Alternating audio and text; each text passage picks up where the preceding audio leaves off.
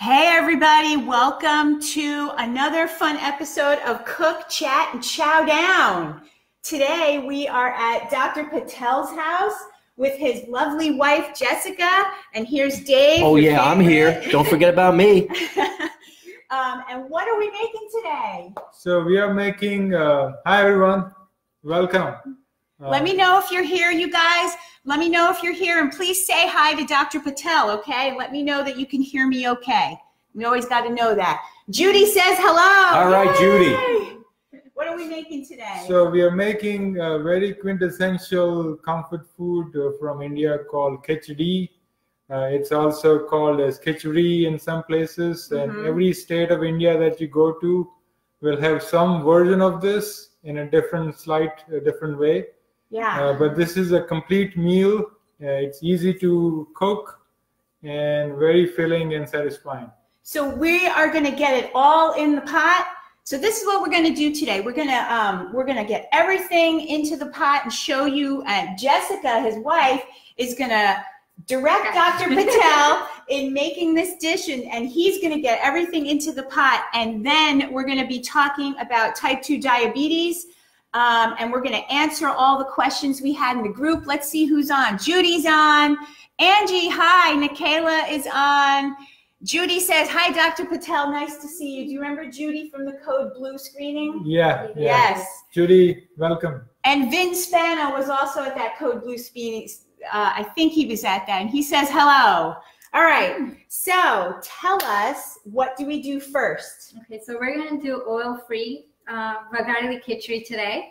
So first, we actually... I want to ask you a question about oil-free, right? Because most times in Indian cooking, I've always heard that all of the beautiful spices that we use in these dishes, that they need to be rendered in oil. So how do you do that without cooking with oil?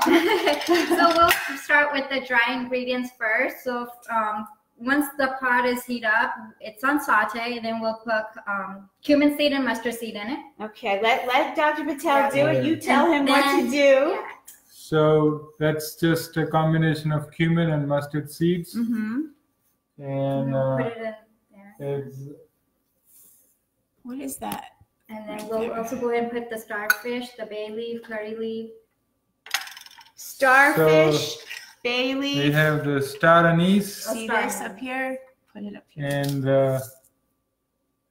dried red chili, the bay leaf. So there's a little interesting trivia. So the tree that gives this leaf also has a bark, which we call cinnamon. Oh, so I didn't know that. Yes, so the bark is cinnamon, and the leaves are used in cooking.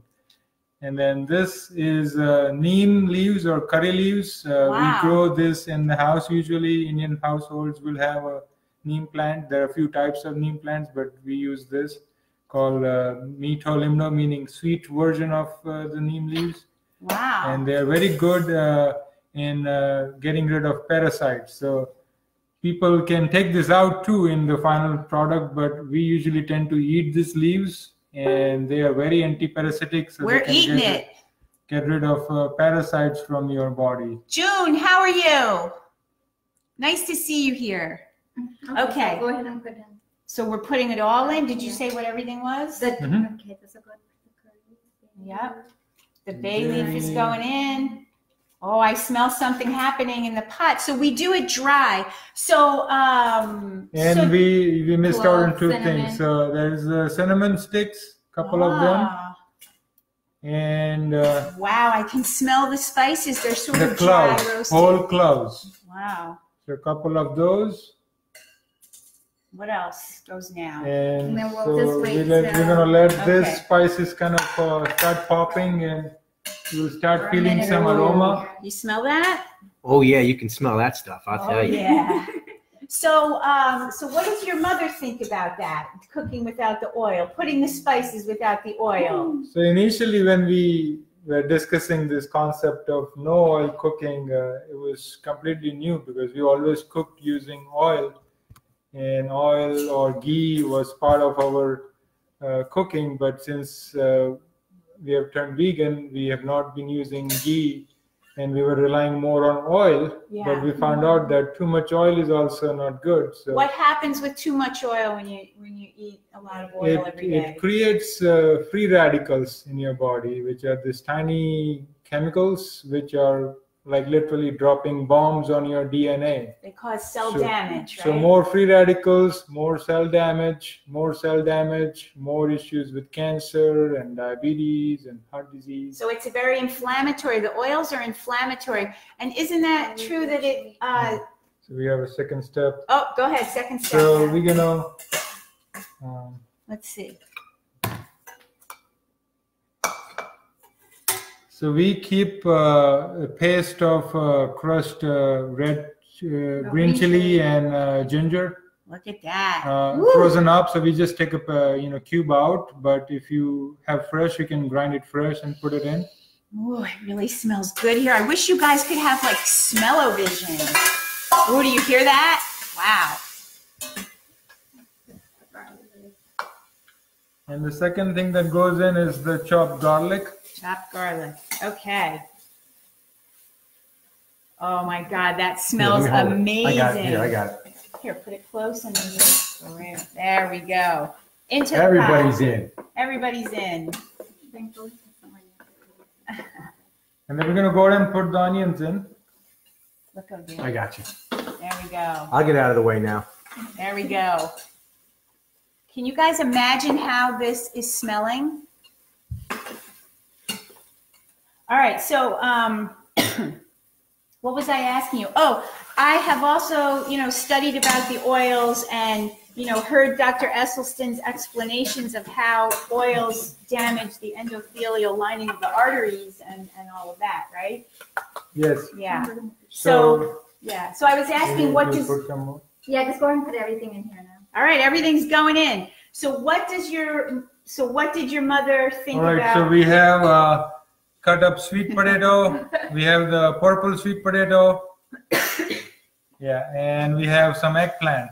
So all that goes in. Now, Jessica, you were telling me you could put any vegetables, any potatoes, any white potatoes, or what other vegetables have you done this with? There is an Indian vegetable called bottle gourd or dudi, which is very waterous. What There's is a lot it? of water. How do you spell it? Bottle gourd. B-O-T-T-L-E-G-O-U-R-D. Oh, gourd. Okay. This is just the veggies. frozen vegetable mix with beans, peas, and corn, and carrots. I think You can also put green beans in here. pepper Oh, got me. I'm sure. Yeah, it's the. Yeah, that's the red pepper, right? Yeah. Getting me? So Okay, now, what else? Put in the dry fruits. You call them dried fruits, huh? Dry fruits, yeah. And what are So- they? Some nuts. You don't have to, but you can enhance the dish using some peanuts, some cashew, and some almonds. Right, and not too many either, just a little bit. So, Yeah, so it's you're a- lucky if you get a bite of that? Is that how that goes? Yeah, it tastes pretty good when you put the nuts in there. Yeah. And she calls it dried fruits. Isn't that neat? That's so cute. And you go ahead and put everything in there. This is red chili powder. This is the I garam can't masala. see it. Yeah, Gotta bring it garam up more. masala. There you This go. is red chili powder. This is the garam masala powder. And this is powdered neem leaves. So the green leaves The that I curry. showed, this is the dried powdered version of that. Wow. Wow. Patty, how are you? And turmeric. Don Golden is on and David Day is on. How are you guys? Go ahead. What else? So this is turmeric powder with asafoetida. So half a teaspoon of asafoetida and a tablespoon of turmeric. Oh my goodness. So you still haven't put any liquid in the pot. You just rendered those dry spices and then we dumped all this other stuff in and Go the ahead, put in the whole thing. That's fine. vegetables. Okay. The vegetables add their own liquid. Flavor, yeah. So we're gonna have 1.5 cup of total grains and lentils, and then 4.5 cups of water. So this is it's like 2/3 tablespoon of salt. Okay, it's making a big pot of this. That's why. And don't worry, you don't have to write any of this down. I am going to be, typing up the recipe. Alright. put in. Yeah, Dave and put in the Sandy brown rice. listening while we drive. I'm so glad that's to see you good. guys. So you can make this using white rice, but we prefer using brown rice. So we soaked it in the morning and then drained the water. So that's half a cup of brown rice. And we soaked it because we wanted to get done at the same time as the rest of all the beans and grains. Otherwise, it would not if you didn't soak it. And this was just soaked a few minutes ago and drained. This is half a cup of green lentils, the moong dal split, and half a cup of quinoa. So that's been just soaked and drained like 10 minutes ago. Okay, we always rinse the quinoa and rinse the beans like that. Here, Look at that. Okay. Do you blend it up at all, or you just mush it with the spoon? Yeah. No, we just give it a stir. Give it a stir, and that's it. Right. Okay. And there goes the rice. And now everything is officially in. What's that? What's what? That's the water. That in the white bowl right there. What's this? Oh, that's for serving. Extra, Oh, okay. Look at this. extra heat. This is for extra heat. Look at this. Oh, you that's the guys. extra heat. So That's this right. is red chili with Watch some out. fenugreek. And That really smells amazing. it's I really... said that I thought it smelled sweet, and Jessica said, "Oh, it's not sweet, right? Spicy. Spicy." Linda, nice to see you.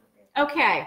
So 4.5 cups of water because we used 1.5 cups of total grains and lentils. So the ratio is 1:3. For 1 cup of grains and lentil combined, we use 3 cups of water because we have 1.5 cups. It's 4.5 cups.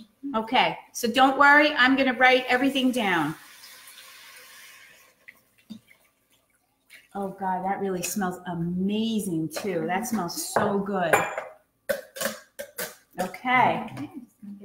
So she's stirring up everything into the Instant Pot, and then we are going to have a talk about diabetes, type 2 diabetes specifically, right? Mm-hmm. All right. So there goes the Instant Pot, a little more to the right.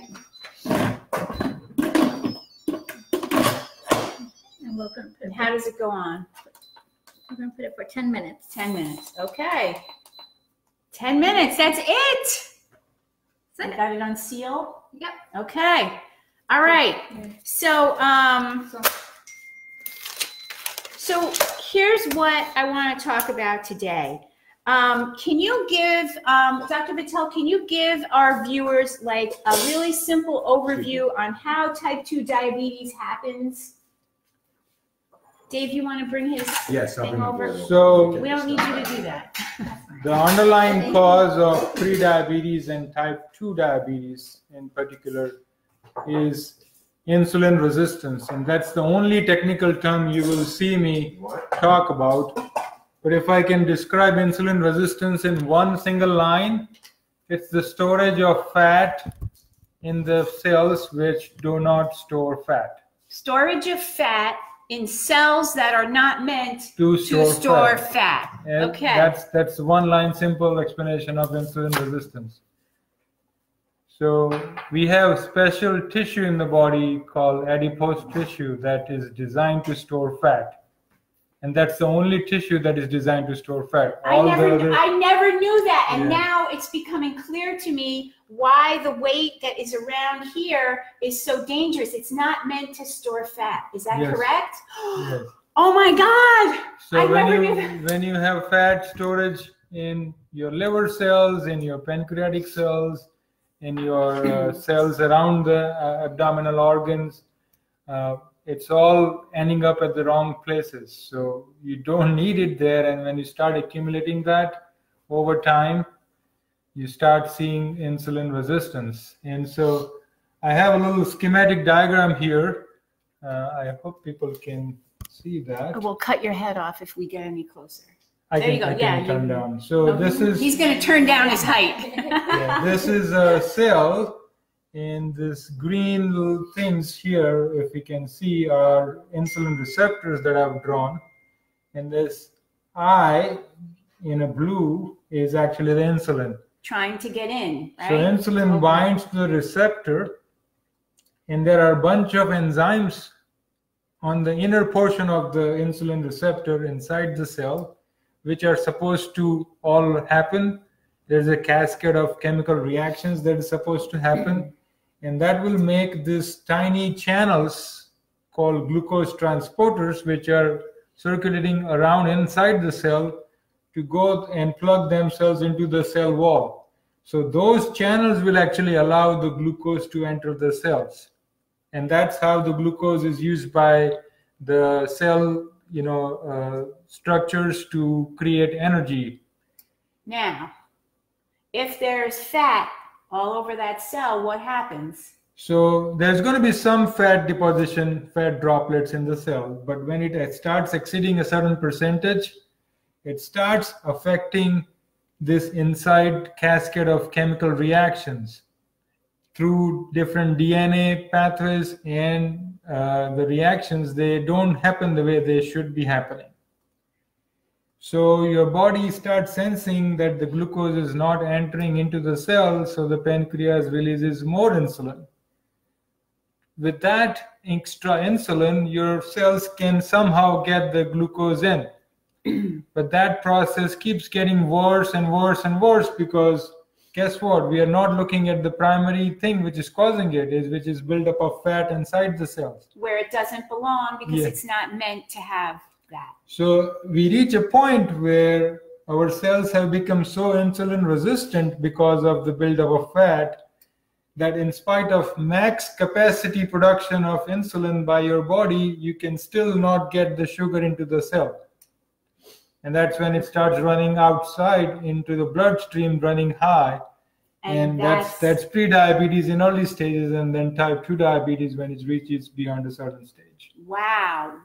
I never really knew that. So that's the reason why the belly fat is a risk indicator for type 2 diabetes. It's not meant to have all store fat there. Yeah, it's very dangerous. You don't want to carry a 30-pound or a 50-pound vest or 100-pound around your body. That doesn't need to be there. Wow. Okay, so that's how it happens. So then what does it do to so type 2 diabetics who are taking insulin, what does that do when they're shooting the insulin, injecting? So like I described that, you don't need more insulin. Your insulin resistance is getting worse. So you are injecting more insulin, and that higher dose of insulin is insulin on top of what your body is making.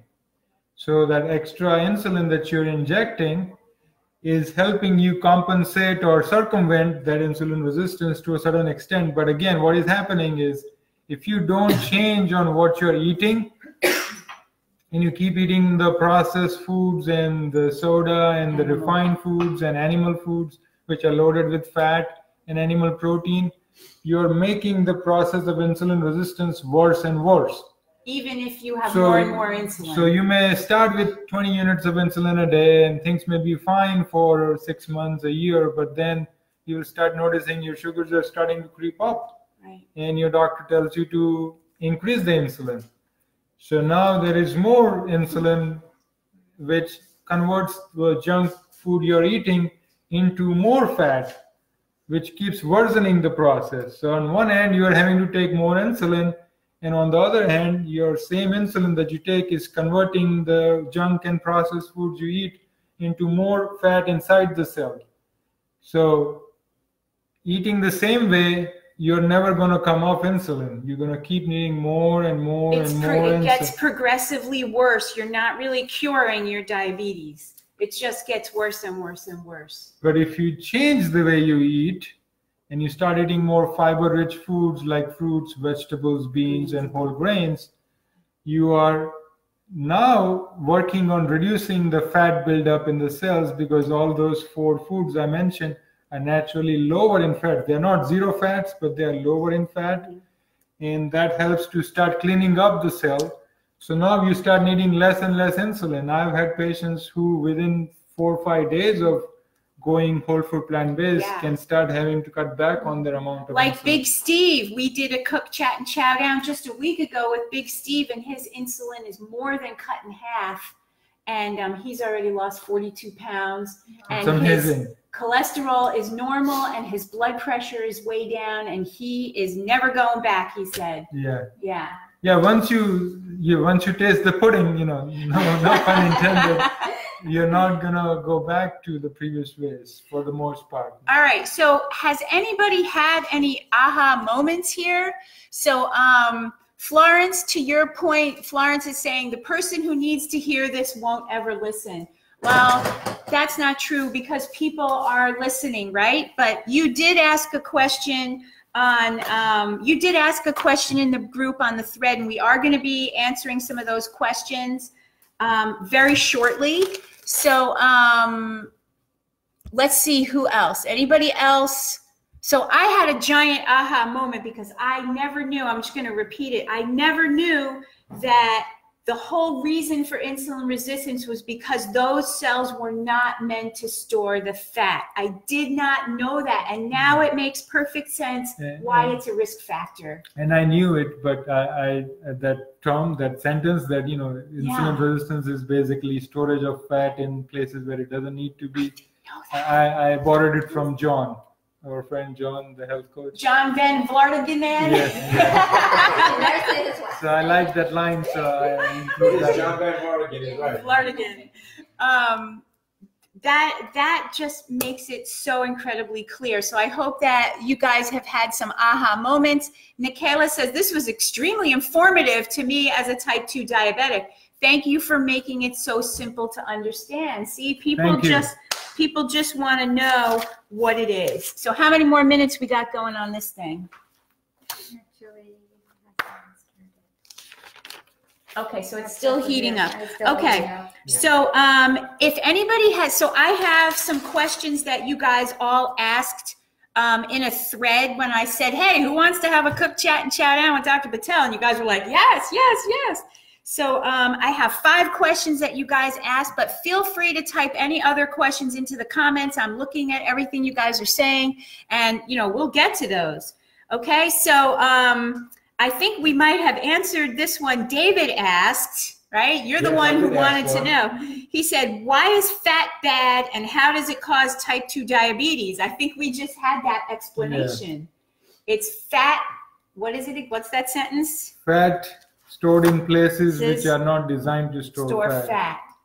Right. And it causes the insulin to not be able to work to let the glucose in the cell. And that's insulin resistance. So that's the answer to that.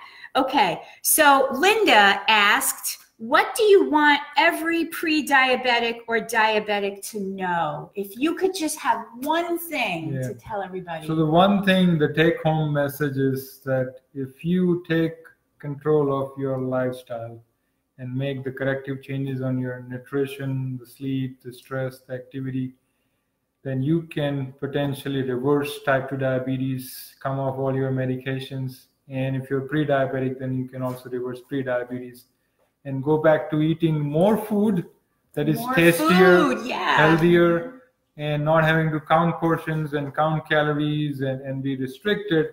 But what you're actually watching is what type of food you eat, not the amount. How do you like that? Not worrying about counting carbs, counting calories, looking at how much is on your plate. You don't have to worry about any of that, right?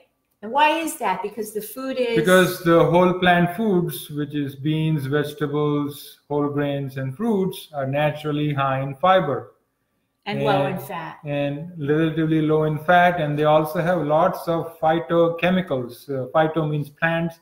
So there are lots of chemicals that we get from different fruits, vegetables, beans, and whole grains, which are all protective against our body in some or other manner. So the fiber and the phytochemicals together really slow down the absorption of sugar into the bloodstream. So you're getting a very gradual release because of the breakdown. It takes time because of the fiber, and it makes it very even. And the other benefit is all that fiber you're eating is food for the good bacteria in your gut. We carry more than 100 trillion bacteria called gut microbiome from one end to the other end. And if those are not the right kind and not healthy, we are not going to be healthy. Yeah. So if we provide them the food, which is the fiber, they can break it down into something that's also good for us, and it's a win-win. So you're not just nourishing your body, but you're nourishing your microbiome, which is going to keep you healthy. So the short answer to that is that pre-diabetes and type 2 diabetes can be reversed. Yes. Okay. Case to case it varies, but there is a very high probability, like what Steve is doing. Yes. Right. So with a whole food plant-based diet and other lifestyle changes as you go, right? So I actually like to say whole food plant-based lifestyle because it's not a diet. It's not something you're going to do for 2 months or 3 months. You're making a change that's going to stay permanent. So you may adapt it slowly, which is fine. You may want to adapt it faster if you're really in a very advanced process of disease. Right. But the key is to adapt and consolidate the change and then keep working more on it. It's not about going yo-yo. So in terms of lifestyle, like, don't you find that maybe you might start cooking more, and you might start taking more time at shopping and looking at labels, or gardening and growing vegetables and herbs, or joining a community garden, or walking more outside, doing more? Like, what else about the lifestyle?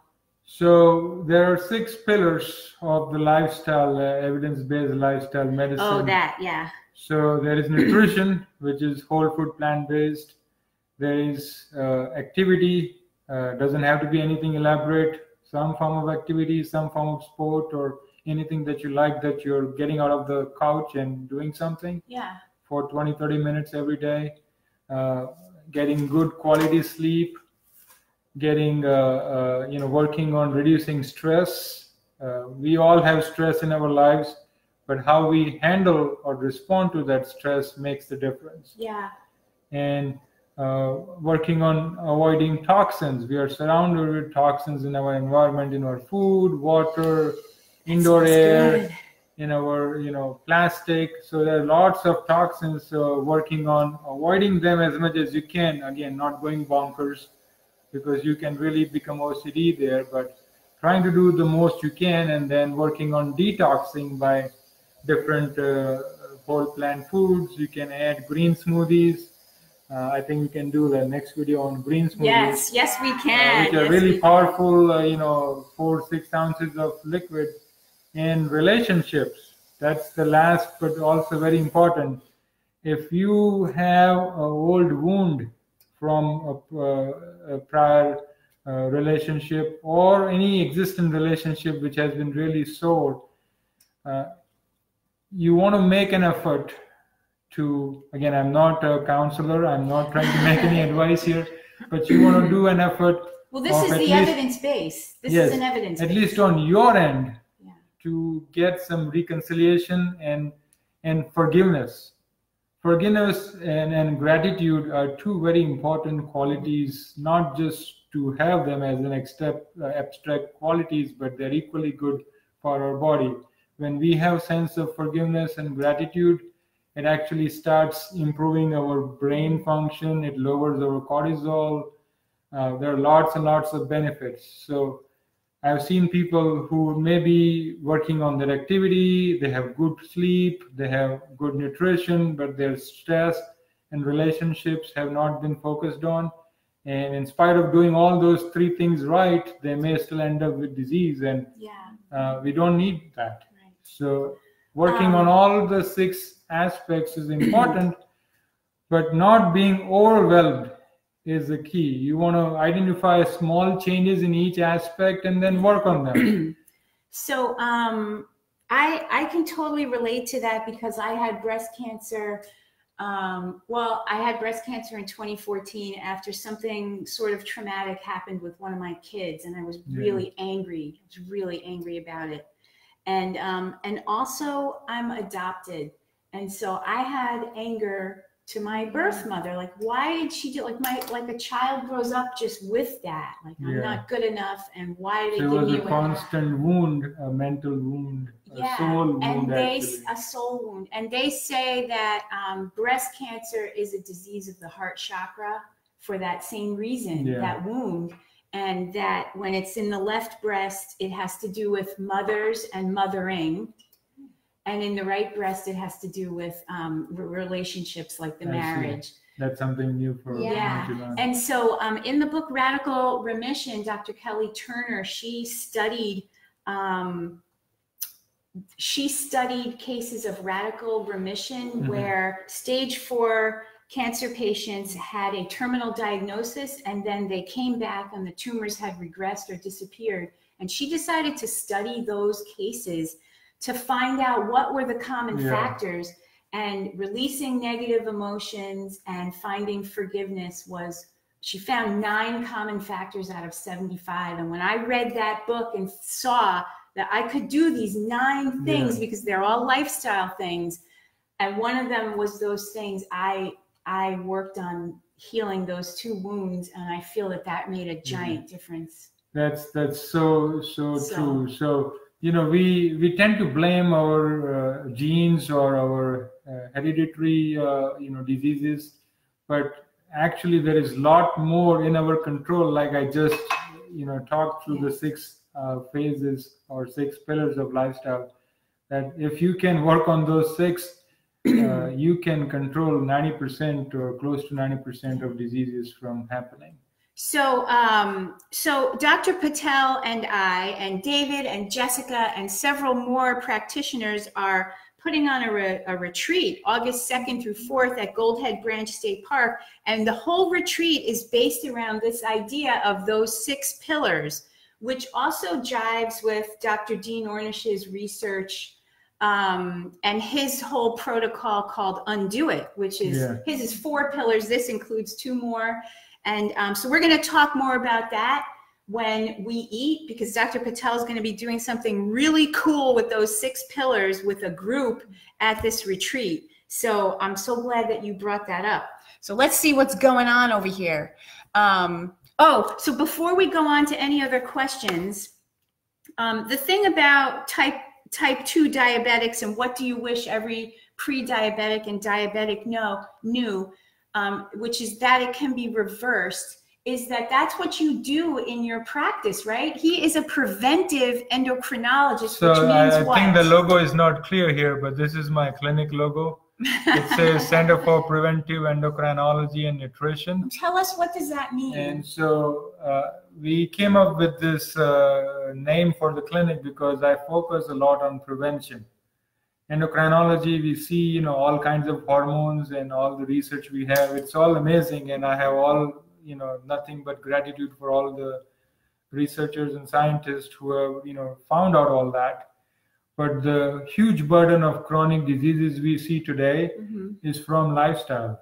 So all that research is there, but lifestyle is the biggest factor that you can control. That we control, and that we can actually change the expression of genes. You may have bad genes, but you can actually change the outcome depending on how you live your life. Right. So I am focused on lifestyle medicine, and I'm a board certified endocrinologist. I'm also taking up my lifestyle medicine boards later this year.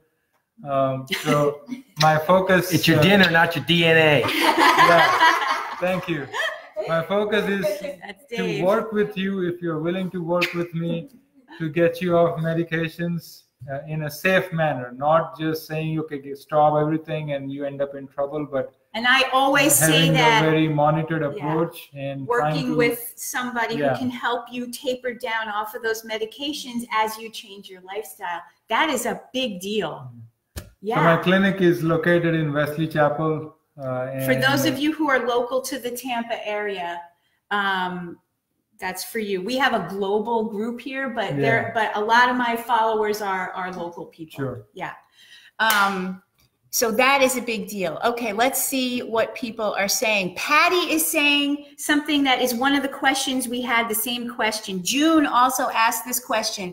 Can a whole food plant-based diet reverse type 1 diabetes? So what's happening with type 1 diabetes? So type 1 diabetes, your pancreas has been destroyed, the portion where it makes insulin.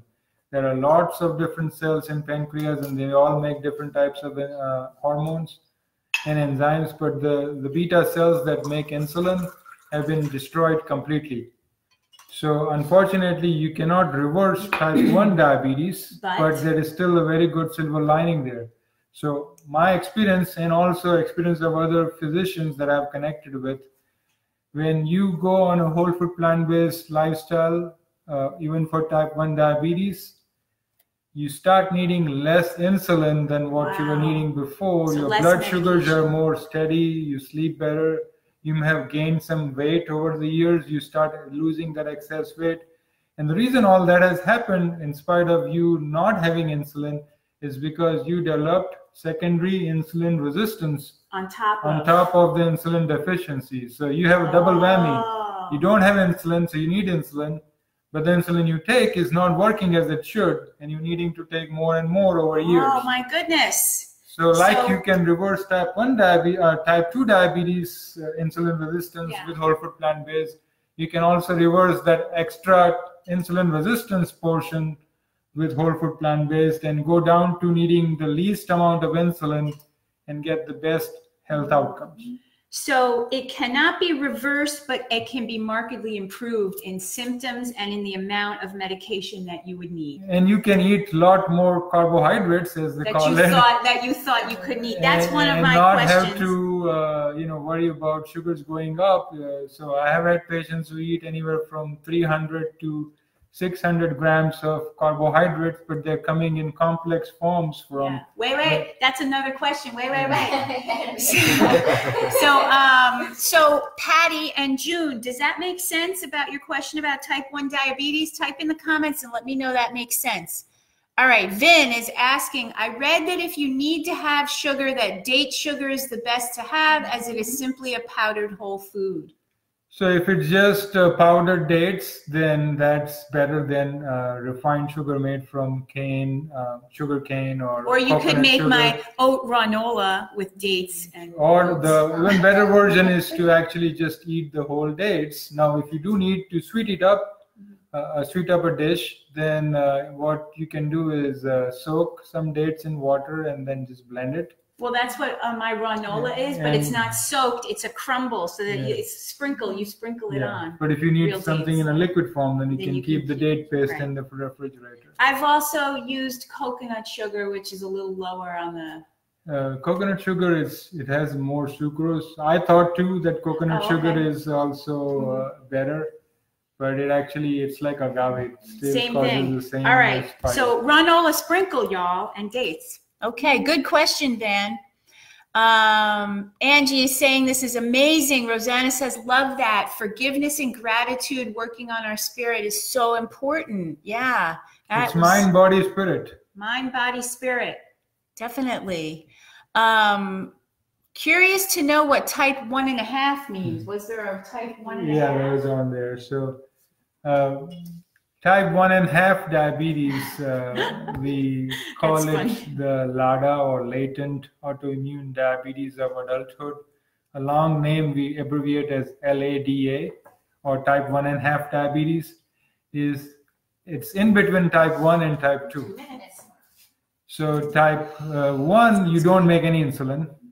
Type 2, you make insulin, but there is resistance. So eventually that insulin doesn't work.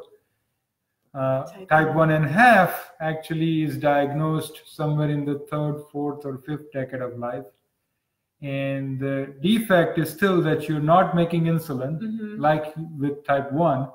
But the difference is that it's not complete destruction of the beta cells. Oh, okay. You still have few beta cells in the pancreas left that still make a little bit of insulin.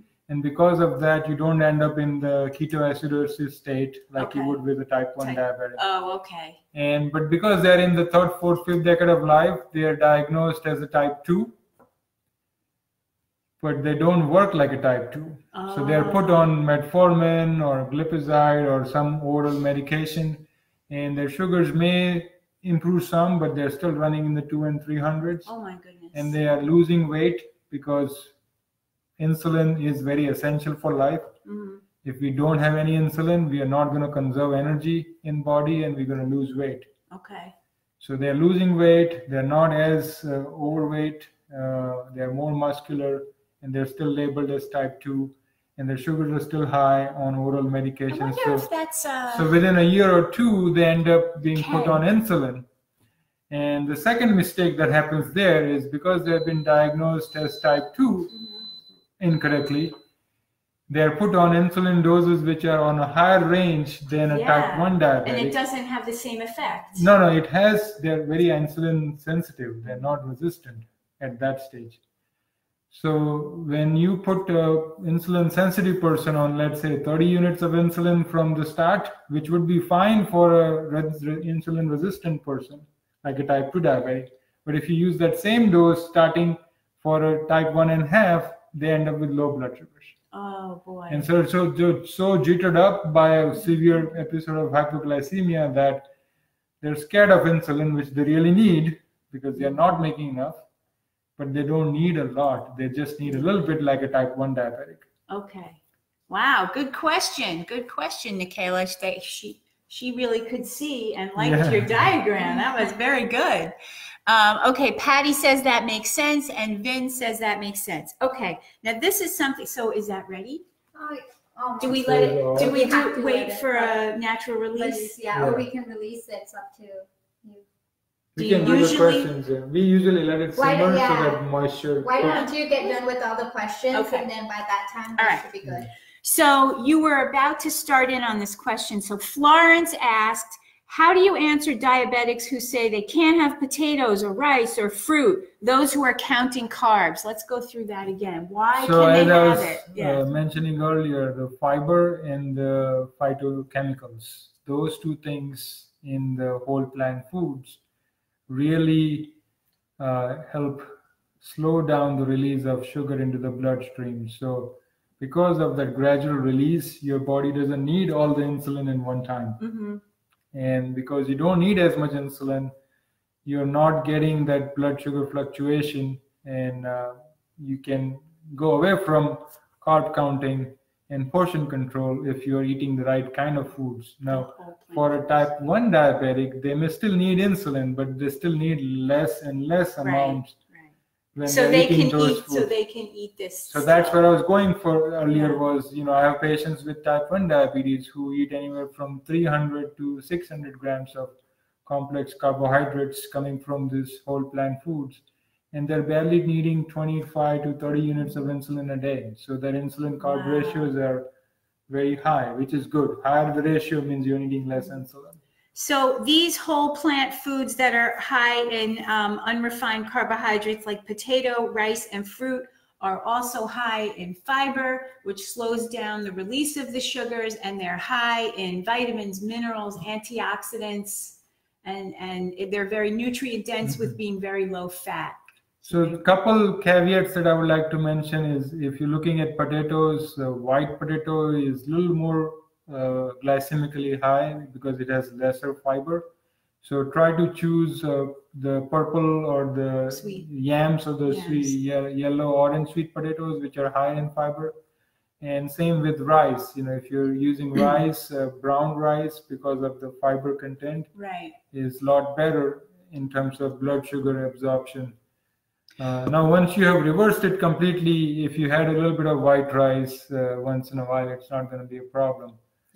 But while you're trying to work on healing and reversal, you want to avoid refined or processed versions of grains. Okay. So Florence wanted a comeback for those people. She says she runs into these people all the time and does not have a good one-sentence line about that. Yeah, one sentence. One sentence. Maybe we'll work on that and we'll put it in the comments. How about that? We'll work on a good comeback for you. Okay, Florence, because that's a really good point. And obviously, you're not a doctor. You're not going to explain this whole thing, right? So, Elena has a great question. What about if you don't have diabetes, but you are overweight? What is it when somebody's really, really overweight, but they're not very sick? What is that? What's going on inside? So we were having this discussion just a few minutes earlier. So there's actually a term described as metabolically healthy obese, MHO. Yeah. And scientists and researchers, physicians were also scratching their head a few years ago because we were finding people who were obese or overweight, and they were not seeing the type of disease that you would expect, with their blood pressure or cholesterol, sugars. They were not manifesting any of those usual things. And so they studied them and they followed their health parameters and all that for 10 years. And what they found was that by 10 years, you may start out as someone who is overweight or obese and doesn't have any disease process that is very evident. But at the 10-year mark, which could be 2 years, 4 years, 6, 8, or 10 years, but depending on the person, majority of those people at 10 years ended up with metabolic syndrome. So high blood sugars, high cholesterol, high blood pressure, Cancer. Right. Cancer, heart disease. So that research was pretty clear that even if you don't have it now, that excess weight is causing negative things. So don't take it as a thing that it doesn't affect you, so you can stay at that weight, because it's a constant ticking time bomb. You don't know when it's going to set off. You don't know when. It's going to set off in year, 2 years, or 10 years, but you want to just nip the bud out of that. Yeah, you don't want to wonder when it's going to be, because it could be tomorrow. I never heard that term metabolically healthy obese, because it sounds like a contradiction, doesn't it?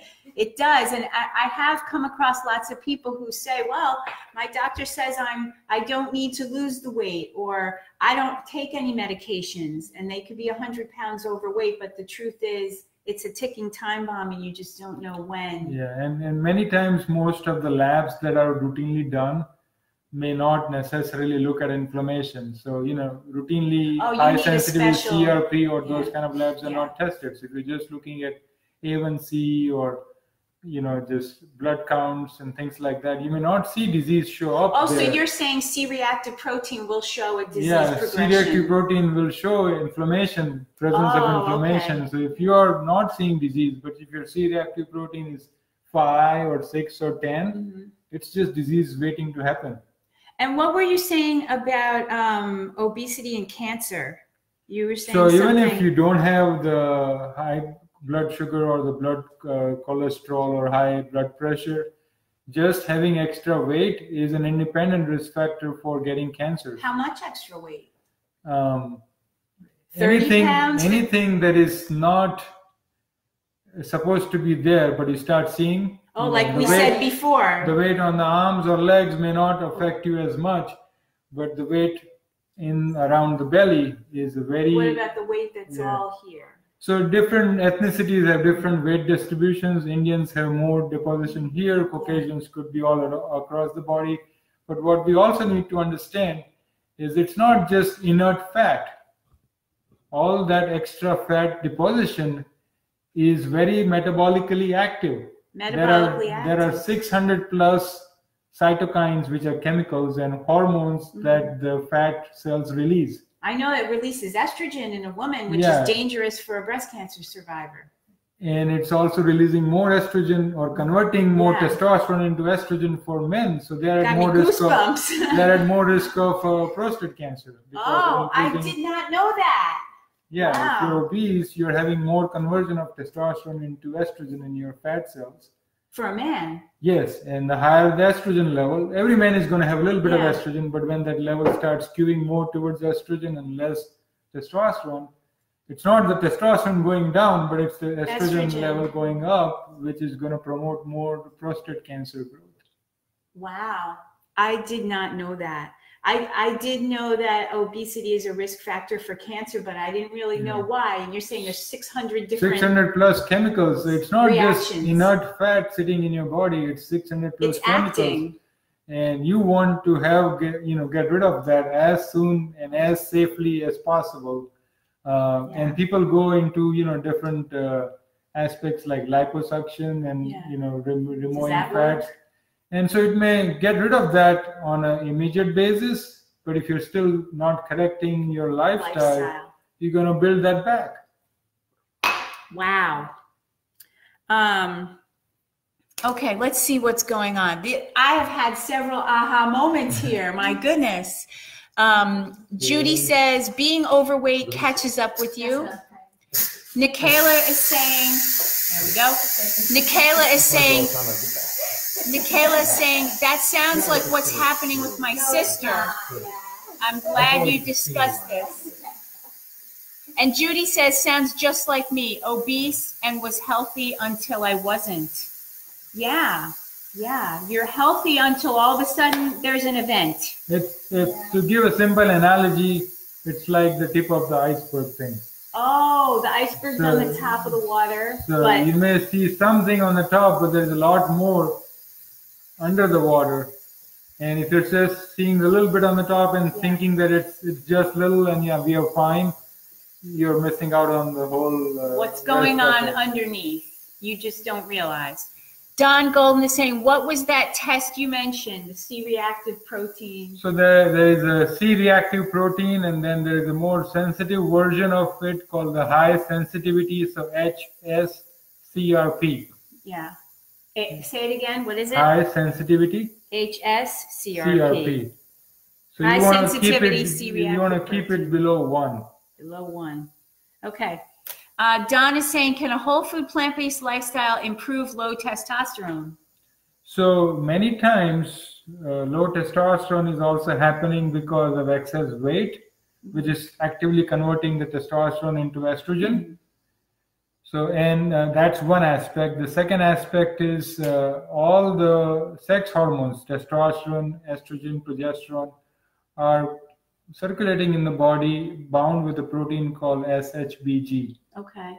And that protein binds and carries almost close to 98% of all those hormones. Wow. So only 2% is the one that's freely available to the tissues. So when you're checking testosterone, you're usually checking total levels. Free is also checked, but mostly it's total testosterone. And that's going to be low, but your free may be normal because your liver's ability to make SHBG goes down when you build up more fat. So that fat is not So when you get rid of either. the fat, the liver's ability to make SHBG comes up, so your total testosterone levels comes up too. And secondly, because you're not having excess fat, you're having less conversion of testosterone into estrogen. What you just explained. Does that answer your question, Don? So yes, a whole food plant-based lifestyle can improve low testosterone and also blockages in that area. And yes, it's not just a low T problem, it's a plumbing problem for all the men out there. I see men with those issues, and it's not just testosterone, because I've had men who have been on testosterone shots or gels, and the levels are up in the 900 and 1,000 range, but they still don't get any benefit in the bedroom, because it's not just a testosterone issue, it's also a plumbing issue. Where's the yogurt? Oh, okay.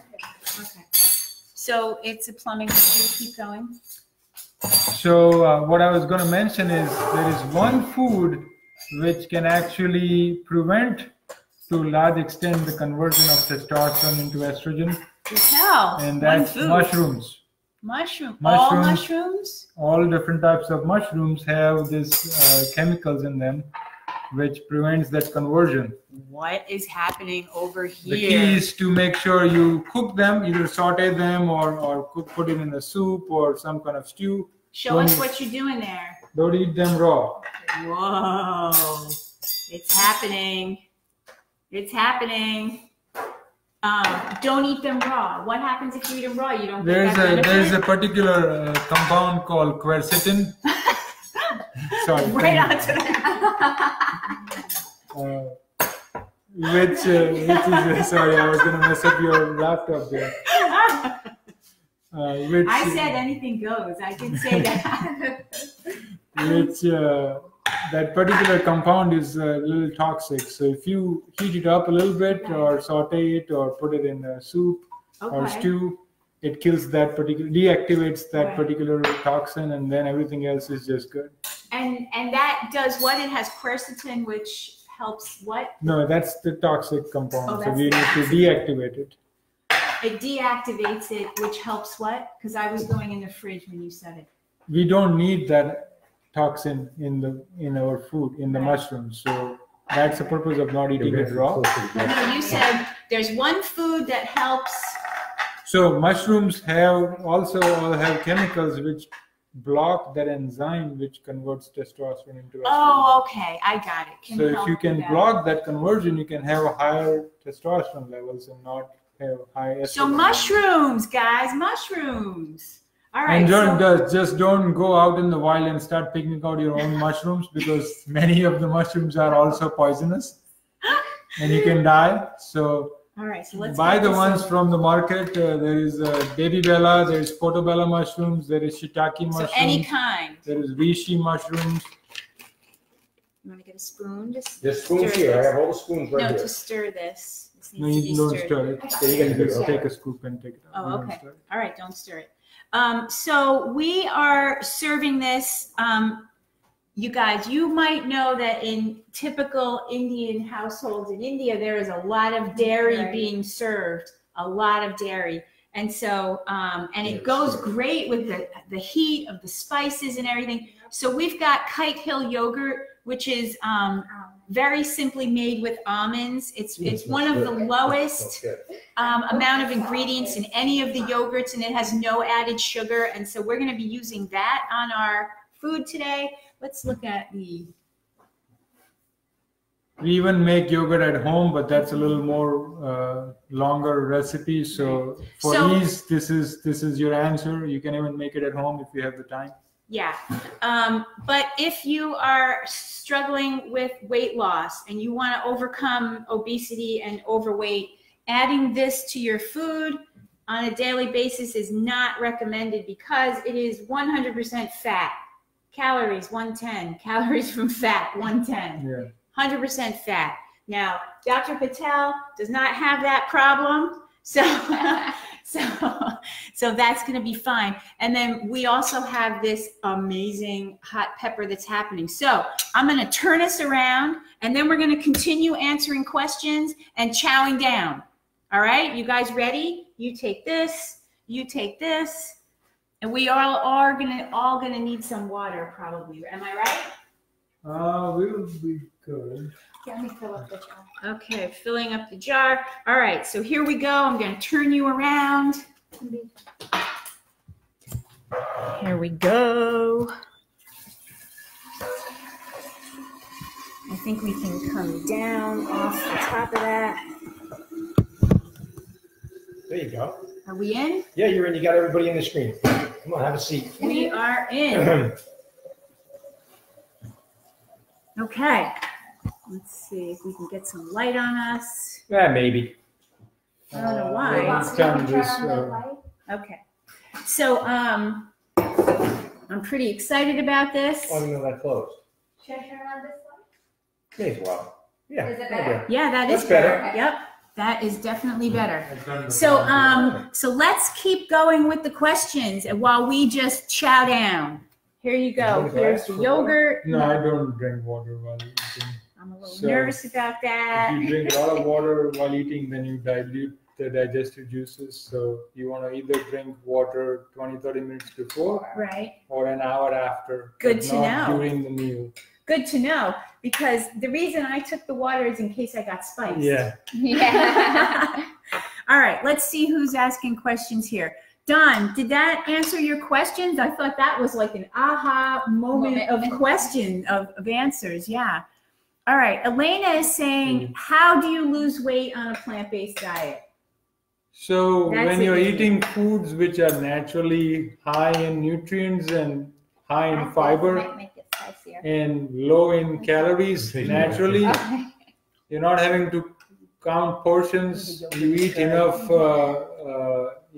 filling meals. You gotta try this. And you're still eating less calories without counting for it. So you naturally lose weight. And if you add a little bit of and deliciously. And if you add a little bit of activity or exercise, then it really makes it even faster. Isn't that what this is about? I wish I could really show how good this looks. Why can't I get some light on this? There it is. Oh, this is just amazing. And the yogurt makes it so creamy. I've barely had yogurt in 5 years, I'm telling you the truth. Wow. Okay. So, did that answer your question, Elena? Nikayla says, yes, I have lost 16 pounds in 2 months doing whole food plant-based. Terrific, Nikayla. Yeah. That is great news. That is really great. Okay. It just seems to come right off. Yes, it does. Judy says, yes, Elena, I agree with Nikayla. I've lost 60 pounds and still have more to go. And Judy is doing amazing. You heard her stand up and talk. Yeah. Yeah, she was a little shy telling her story. So you're like, no, you have to tell your story. Yeah, you have to tell your story. Everybody in this group, everybody on our live stream tonight, when you tell your story, your success story, you let other people know that they can do this too. And it's so important for people to learn that they can do this. And that's what Dr. Patel said, that he wishes every pre-diabetic and diabetic would know, is that this condition can be reversed of type 2 diabetes. You have power in your hands. You have, what you think. You have the power, yeah. Oh, we had a whole bunch of people join while we were talking over there. All right, Elena says, thank you. Dan Boyle says, surprisingly. Dan is there? Hey, Dan. Dan is Hey, here. Dan. Hey, Dan. Is Becky there too? Where's Becky? She Where's in there? Becky at? Get Becky on here. Surprisingly, Dr. Greger revealed that white button mushrooms are the healthiest and most nutritious of mushrooms. I did not know that. Aha moments. It's like the fourth one. Very good, Dan. Get Becky on here. Nikayla says, I didn't know that about the water. Yeah. Yeah, that's more from the naturopathic and Ayurvedic way of eating. Mm-hmm. So you want to drink water at normal room temperature, and you want to drink it either 20 minutes before the meal, so the water is already processed through, or wait an hour after the meal. I mean, you can clean your mouth and drink a little sip, but don't load yourself up with water. Because it dilutes the digestive enzymes. Is that right? Did I get it Yes. right? Okay. Wow, we are learning a ton. Don says, what are you eating? So we are eating a dish called Khichdi. Khichdi. Here, my gift. And so I it's can get made my own, with... thank you very much. I don't need anyone to serve me. I can get my own. I'm so used to That's it. Dave.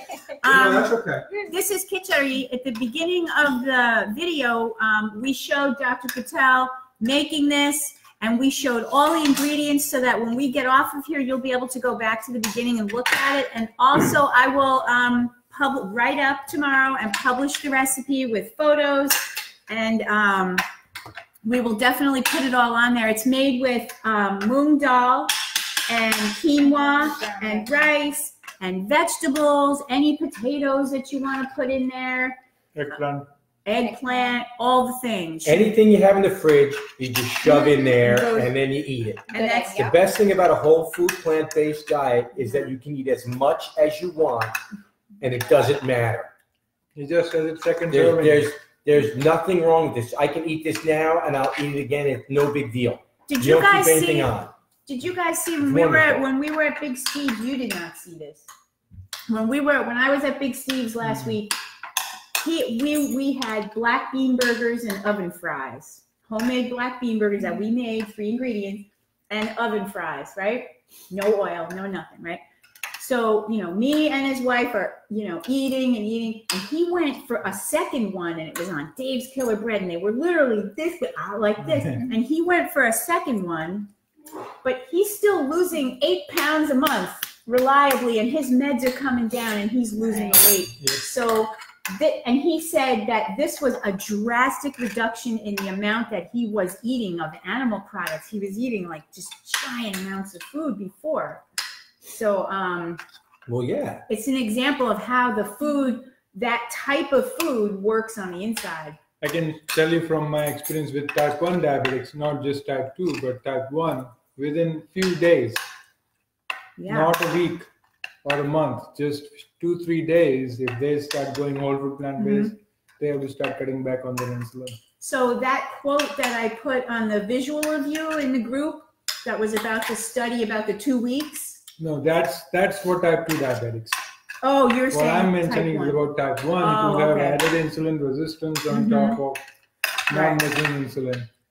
So within a few days of eating this way, they start having their sugar goes low if they take the same doses of insulin, so they have to start cutting back. Wow. They're not going to come off, but they're reducing the amount of insulin by like 40-50%. Because we're talking about type 1 diabetes. Okay. Vin said, it's good, I'm full for you. That's making me hungry. And it's not too spicy, it's just right. Oh, the right put some amount more of heat. this on. No, it's just right for me. Personally, it's just right for me. I didn't think it would be because they cut it down, but it's just right the way it is for me to taste. I really like it. It's really very good. Becky is here on Dan's thing. Hi, Becky. Hey, Becky. Yay, Becky. Judy says, I've been drinking room temperature water for years. Well, Judy has known a lot more than a lot of all of us for years. Same. Elisa's on. Yay. Hello. Ava, nice to see you. Okay, so we answered that question. And then somebody else, Cynthia, in the group earlier this week, she asked the question, and I wonder if you guys already know the answer to You're not meant to sit on this. this side, that's why. Oh, is that it? No, yeah, it's fabulous right here. Round 2 happening for all of us. This is delicious. Right, I Dave? like It really is it. very Yes, we love it. I'm so glad that Dr. Patel is such a great cook. Yeah, right? He's such a great cook. He is. He's gonna start cooking from tomorrow now, every day. Well, practice makes progress, you know. Exactly. You got to get to it. Do you know that Steve said, actually, his wife Rosemary said that all the things he was asking her to make, it was a lot of cooking, and that he should come in there and start cooking with her. And so he did. And so when we were on the live stream together, Steve did all the French fries and everything. wow. Like he cut everything. He did all the spices. And he was going like this. He's going like that. And she was saying how he's taking a more active role in the kitchen. And I think this is an example of that whole lifestyle change. Yeah, You don't just sit back You're and go finding- and drive through. It's you take You're finding responsibility the joy in things which you thought were boring before. that you never realized. But once you realize what it's doing on the inside, you're all of a sudden, and how delicious it is, all of a sudden you like want to get in there and start cooking stuff, right?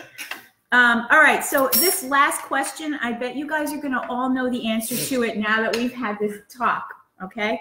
Cynthia asked, how can you change your pre-diabetes status? By working on your nutrition, First of all. activity, stress, sleep. It starts with nutrition and it ends with your whole lifestyle. The main thing to understand is that you have more power in your hands than your genes.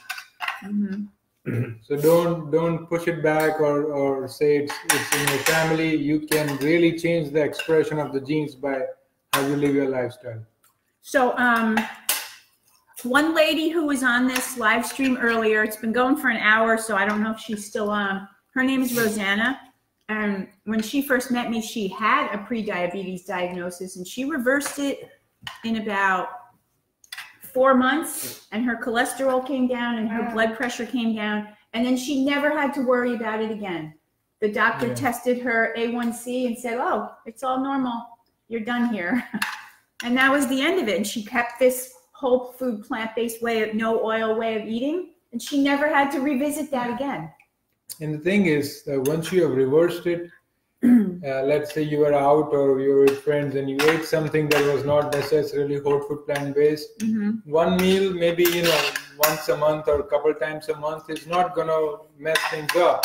You want me some more? Sure. And you're actually going to see the bad effects of that one meal. Bad meaning, you don't really feel much good after eating that. You might feel sick, actually. So bad in that terms, but It's one good. or two meals a month is not going to, derail your health. But the more experiences you have like that, you will eventually either, plan better or maybe eat before you go out or, pick on things that you can, whole food plant-based wise, and just, be more comfortable. The key aspect is to, when you're adopting these changes, to not do them with stress in your mind, because if you're stressing about it, you're defeating the purpose, because high cortisol is gonna. Yeah. Is your dad gonna have any? Yeah, would you like him to come out and have some? I asked him, but he's waiting on his mom. Yeah. Okay, okay. So I think she's almost here. Okay. So that's a good point.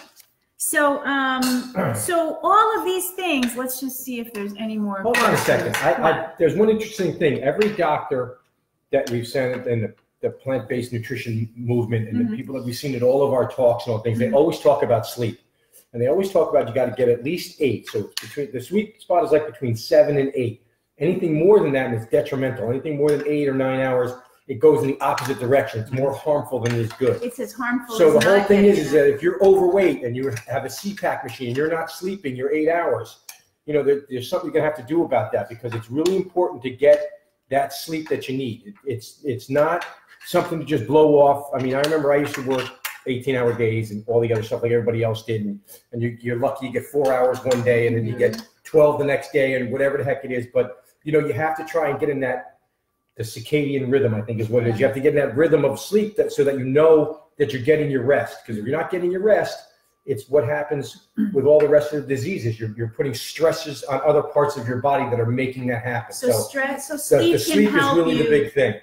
Sleep can help you with this whole lifestyle change, getting that sleep. Yeah. This is delicious. We'll be covering a lot more of that in the retreat. So yeah, so we put together this amazing retreat at Goldhead Branch State Park, and Dr. Patel here is going to do an amazing group session. And what are we going to do? We're going to evaluate these 6 pillars. He's got, tell us what it is. What did you create? Wait, he's eating. We got That's him. why this is Cook Chat and Chow Down, because we. So the 6 pillars of lifestyle medicine that we talked about, I've created a 15-question, detailed questionnaire. And so everybody will be having that questionnaire up front, so they'll fill it out. And then we'll go through it and talk about it as a group to identify places and things that you can address and change on all those 6 aspects of lifestyle medicine. So you'll leave with a plan to make some specific changes. Yeah, because as I said, it starts with nutrition, but it has to have the full circle of the lifestyle. I got the almond. I got a nut. That's really good.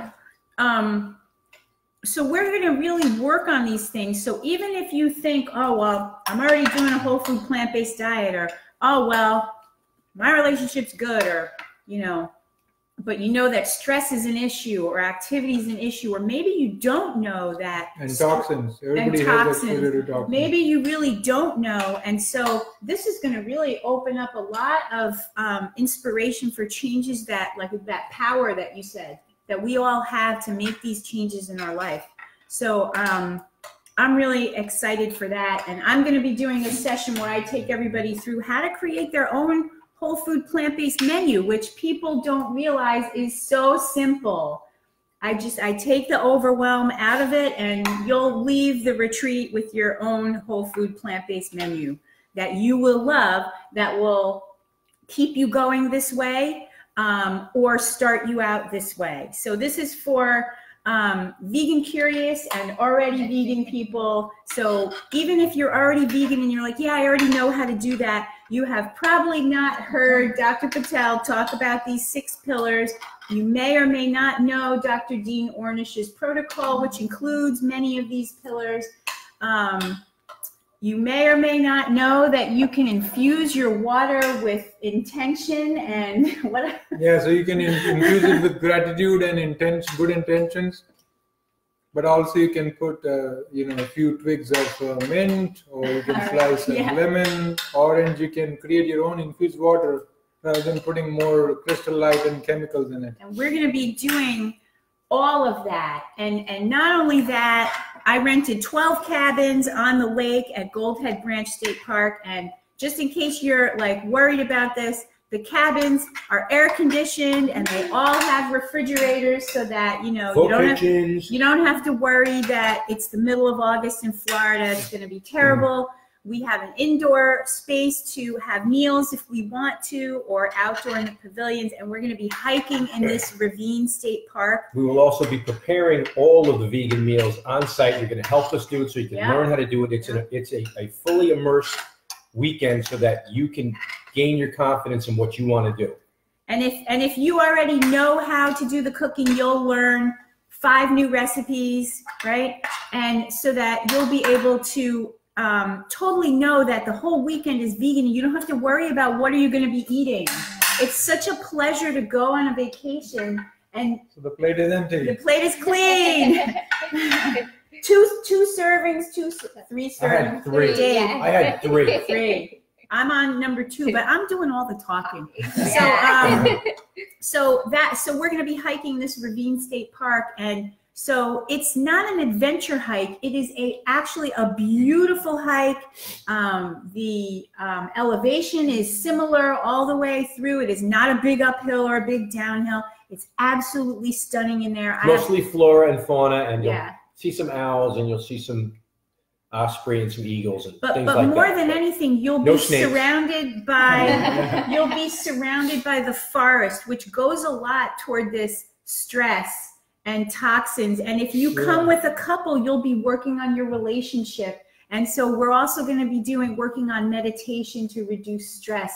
So I've got Ray coming to do yin yoga, and Dino coming to do sound therapy with the drums and all the sound bath therapy. The sound bath is really very nice. Sound therapy. It's not the crystal bowls, but and then I've got this massage therapy couple coming. So we're going to be learning how to do our own self massages for a time when you're feeling stress and you need to do it yourself. And then also you'll be able to get full-on massages. It's a whole week of learning, weekend of learning these 6 pillars. Also, there's a lake we're going to be swimming in, and I rented canoes for everybody. So there will be downtime for self-inspection and reflection and inspection, self-inspection. You gotta take an inventory once in a while. So that's the way it goes. Make sure everything's in there. That's it. You gotta make sure. So that's that about the retreat. I'm going to put the link for it if you're interested in coming. Couples have a bedroom in each cabin, and the cabins are shared with other people at the same time. And we did this at the Williston retreat when we snorkeled in the cave, and the shared cabins worked fabulously. Yeah, they really did enjoy it. They had a good time. Florence? Right? Florence came on that one. All right, so let's... more questions. Don is asking, can the lifestyle help with gallstones? I might add kidney stones. So gallstones, I don't think we have any long, study or data. If you lose weight, like 20, 30 pounds very fast, you're also at risk of forming gallstones. So that's another reason why you don't want to lose weight drastically, but you want to lose weight more steadily and let it come down, gradually, so that you're not increasing the risk of getting gallstones. Would you say a pound a week is good for that? Yeah, pound a week or 2 pounds a week, depending on the person. Like Steve, but if it's half a pound that week, don't stress about it. It's okay. Right. Or if it's no weight loss that week, that's okay too. As long as eventually you're still heading in a lower direction. The whole trajectory is downward. Is the key, yes. Okay. Because you may lose more weight early on, but then once you start hitting a little plateau, it may slow down. So right, Judy knows about that. If you just focus on the number, then you can create more stress. So can it help with gallstones? There is some anecdotal data, that gallstones went away, but I don't have any large studies to quote or any, big data set to go by, but it doesn't hurt. It doesn't hurt. Would you say that a whole food plant-based way of eating helps most body systems? Yes. All of them? And especially for gallstones, the gallbladder responds to fat in contrast to fat. So any type of fat ingestion in our body, the gallstone gets signals to compress and release the bile, which has the bile salts which help fat digestion. So if you are eating a whole food plant-based diet, it's naturally low in fats. You're gonna definitely help relax your gallbladder. Yeah. And not have it work overtime, but work less, Mm-hmm. and it lowers inflammation throughout the body. So if it can lower inflammation inside the gallbladder. That's all good. So that was a good answer for that. Okay, Michaela says, my endocrinologist told me that I would never reverse my type 2 diabetes. Is that true? And why do they do that? Why? So because endocrinologists are not taught about how to use lifestyle. Not trained in Not nutrition. trained in nutrition, and whatever nutrition is, there is training there in nutrition is more focused on fat, protein, carbohydrate, and just working on changing the fractions. It's not really understanding that there is world outside carbohydrates and insulin. There is. Wouldn't you think that they would be trained since the food is causing it? It's really ironic. It's really crazy. But that is changing. There are lots of different programs, including lifestyle medicine and nutrition in their training. Different med schools are doing that. And we as physicians, and we have formed a non-profit here in Tampa, so we try to get the message out.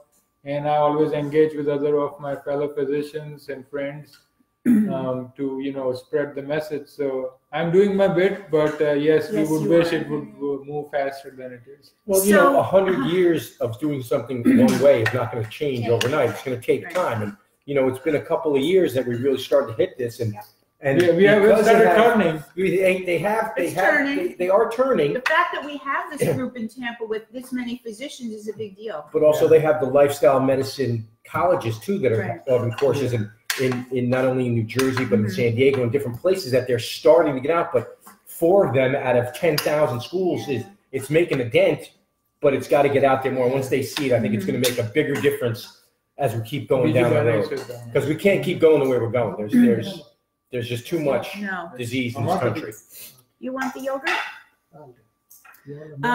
So Michaela, to your point, I'm gonna put in some more. No, you sure? He took as much as I took. I'm gonna put. I had 3, sir. He had 1, the same amount. Yeah, you gotta come and show your plate.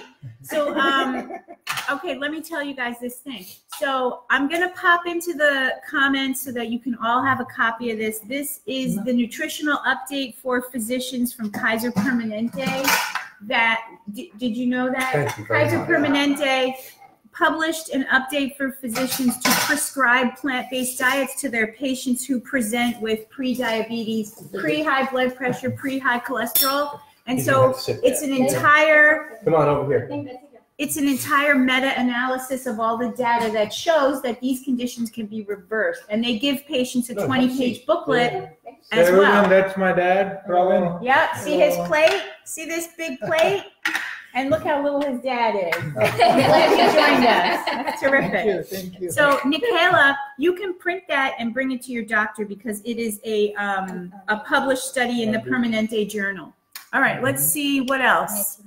So, Michaela, no, that is not true. What you heard here tonight proves that you can reverse type 2 diabetes. And if you want those explanations again, you can go back when we're done here. You can go back and listen to Dr. Patel explain it all over again until you understand. I also highly recommend you watch the documentary Forks Over Knives, where they explain in very great detail how this way of eating reverses type 2 diabetes and heart disease. Okay. Vin says he really enjoyed our cook chat and chow down. Thank you. Of course. Elisa says, I'm so making this. Yes, definitely, definitely. Judy says, this has been absolutely amazing. Michaela says, thank you for giving me hope that this lifestyle can help me. You've already started, Michaela. I heard you already say that you've already lost weight and you've already started, so keep going. Okay. Yeah, you can look up Khichdi recipe on the internet and you'll find lots of variations. But not this one. They're not oil-free. The only thing is this is oil-free. So. And that's what you want. You don't want to keep using oil. No. Rosanna is on. You did hear everything. I mentioned you and how you reversed your pre-diabetes and never have to worry about it anymore. Yay for Rosanna. Okay, so anything else that you want to say? The power is in your hands. The That's power the is in message. your hands. And if you want more power, come and play with us and learn with us on this retreat, August 2nd If you didn't through hear 4th. me before, Yeah. it's not your DNA. It's your dinner. It's your dinner. It's your dinner. And you need to It eat really dinner is. It's like your dinner. this. All right, it's your dinner. That's it. All right, everybody. I'm so glad you joined us for a cook chat and chow down with the Patels and with David and me. And we will see you in the group. We'll see you on the retreats. We'll see you on the live streams. All right. Bye. Bye.